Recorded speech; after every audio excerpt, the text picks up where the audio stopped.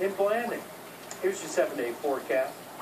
72 today, warming to 77 with a few clouds around on Monday.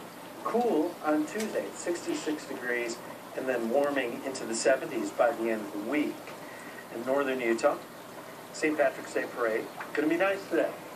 Temperatures warm there. They'll be in the lower 50s by the end of the parade. Warmer still on Sunday. Oh, yeah. With some rain and mountain snow, and I think it's more Monday evening, but that'll leave us with a cooler air mass settling in on Tuesday and Wednesday, and then warming Thursday and Friday. Monday.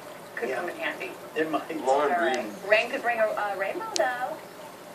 Yes, I it gotta put my could. tools if anything goes wrong with that truck, you know what I mean? The auto show this week in Switzerland.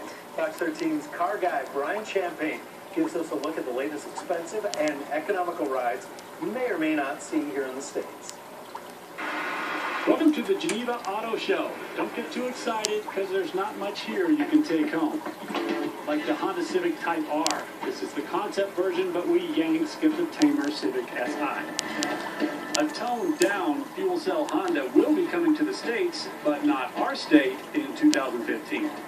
The Mini 1 has an even smaller engine than most Minis, but makes more power and better economy, claiming 51 miles per gallon, 67 for the diesel. The Clubman concept is almost 4 inches longer and 2 inches wider than the one now, which raises the question, when is a Mini not Mini?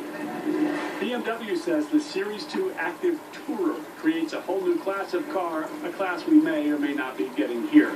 And Audi announced the 2015 A3 will be the first car that, teaming